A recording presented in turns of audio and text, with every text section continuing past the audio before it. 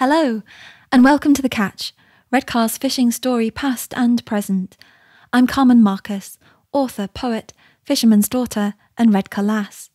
In this podcast, the fishermen tell the story of their boats, the cobles. You'll discover what makes the coble special, how they handle in the water, and the perils they've faced. Well, we've done nothing but think about boats since, I was knee-high to a grasshopper.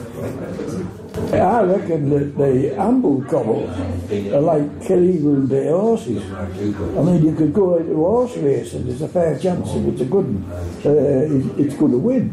A Cleveland Day, or you could put it in a coal cart, you could pull that as well. You know, a Cleveland Day.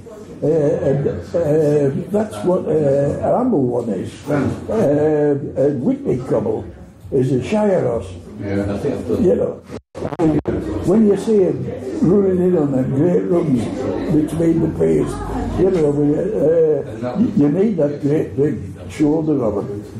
Otherwise, they drive under. Mine, you always feel steadier in an amble cobble, I think. You know, I'm on there, I don't know how many. Anyway, you can tell the difference. You can open them up and they lift their head up and they go through anything, amble cobble. Where with a Whitney cobble, you've got to wheel them back a bit. Otherwise, you've got to get it over the belt.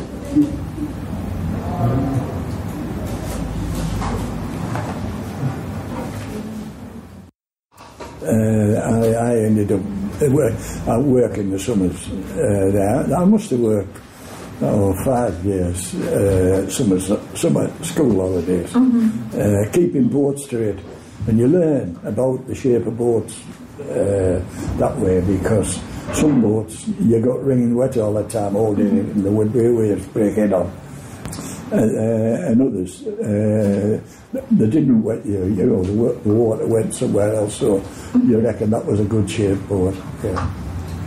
When I first started with Thompson's, they had one called Miss England, Miss Redcar, and the Ladies Hetland.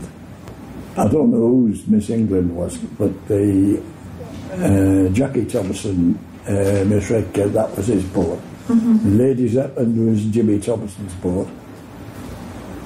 And then they got another one called the Miss Oxley, which nobody liked, and it was anybody, so nobody claimed that. And as soon as the sea got rough, they pulled that one out. And then they got the June Rose. Miss Oxley went to States, didn't it? Yes. Miss Oxley, Harrison got it at States, didn't he? I know there was myself, poor Jim, little Trevor Wilberforce, and Walter Burfield when we left here. So we took two gallon drums of petrol. We just got about Port Mulgrave, and I says, I think we better shove some petrol in. So Trevor went for it, you know, petrol tank was right up for it, wanted, puts 2 gallon in, next thing it, engine stopped. So, because the boat, she'd been laid that long, it must have shook all the crap up in the bottom of the tank. Thought, well, our Jim was swinging it and swinging it. He ended up with a blister right across his hand. So, I says, let me have a look at it. Anyway, I dropped the carburettors off, and they were full. So I cleaned the carbs off. Something my father had showed me, you know. So, and by this time, it was taking time. But let me get it right. In the beginning, he said, put the oars on, well, row for me. I said, what? He said, I could see there was a tiny bit of tide on it. I think we managed to grab hold of a creel end, pot end, and we hung on there, and there was a cobble, Port Mulgrave cobble.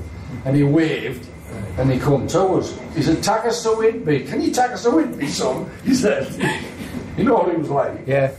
And anyway, I gets this engine going, but at first, I put the oars on, me and Seven, we just went like that and fell to bits. All the bars on the oars, they just come off. It was all on.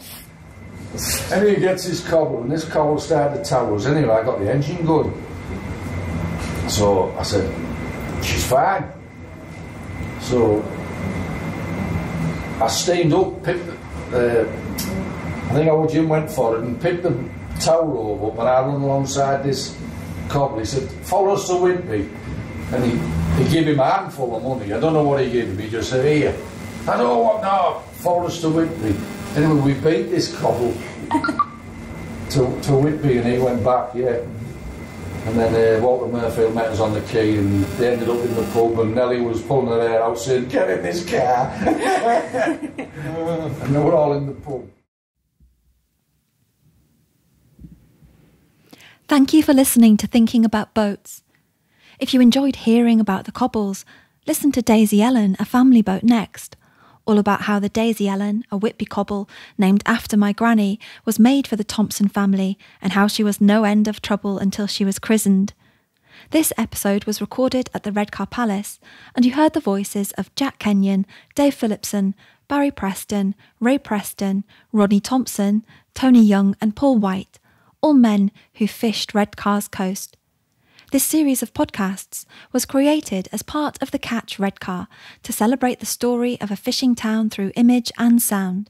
The project is a collaboration between me, Carmen Marcus, and Kev Howard, photographer, created on behalf of the Redcar Palace and supported by Arts Council Cultural Recovery Fund.